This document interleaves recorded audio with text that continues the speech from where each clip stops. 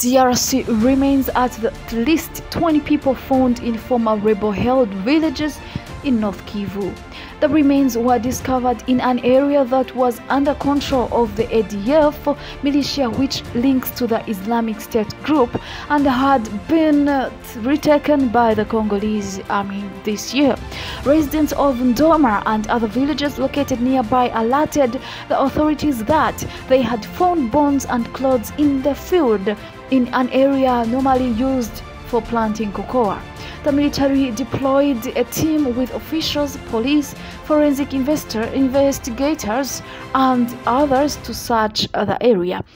Muyesa Kambale Sindani, a representative of the nearby village of Kilia, said the remains would be buried with dignity. He said that the bones of at least 20 people were found, but that it would not be possible to extend the search due to the precarious state of security in the area. Conflict has been simmering in eastern Congo for decades as more than 120 armed groups fight for power, influence, and resources, and some to protect their communities.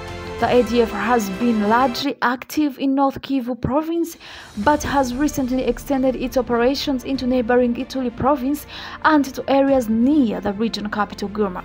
The ADF rebels are accused by the UN and rights group there are innocent people who have been buried here. This is really a mass grave, said Captain Anthony Mwalushai, spokesperson for the military. In addition to the bodies of civilians, the army said that clothes and remains of some soldiers were also found in the area. Residents of the area that helped in the search demanded justice and more protection from the government. We demand justice to be done so that the perpetrators of this massacre answer for their actions and set an example for other rebels to stop killing us unfairly, said Richard Kakule, a farmer from Ndoma. After the forensic and experts collected the remains and put them in white bags, local residents organized a small ceremony where they sang while burying the bodies with their own hands. The Uganda-based ADF rebels have been active in eastern Congo for decades and have killed thousands in the region since they surfaced in 2013.